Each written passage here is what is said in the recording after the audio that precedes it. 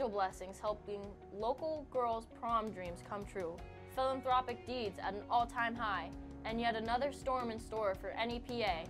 This and more on today's edition of TIP TV.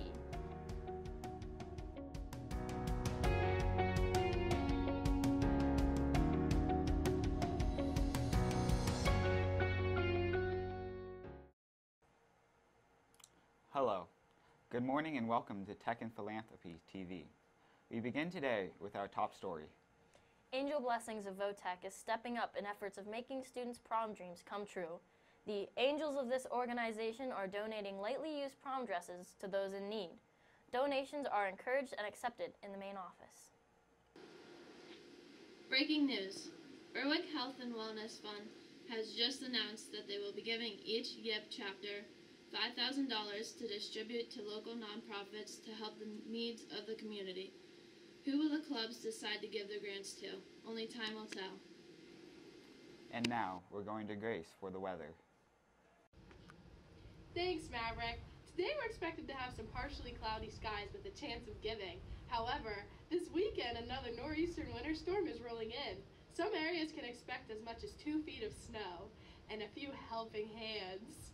Students have been volunteering their time to help shovel, and we're extremely thankful for that.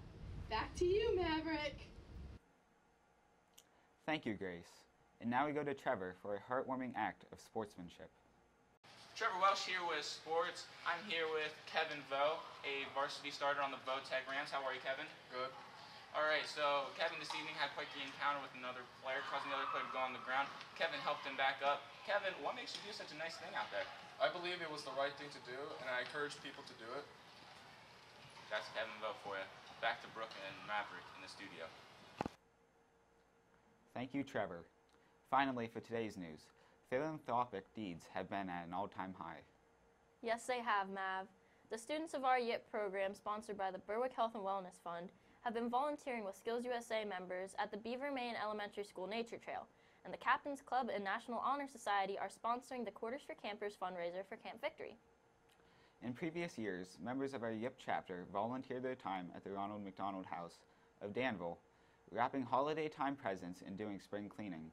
They also painted at the Gatehouse, a shelter for displaced individuals and families.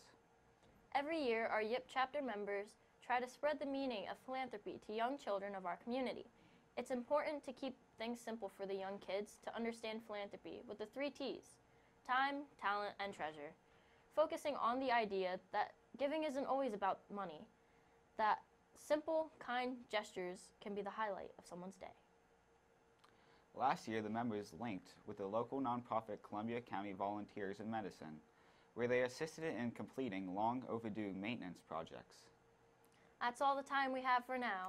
I'm Maverick Kramer. And I'm Brooke Mertz. Have a good night and a pleasant tomorrow.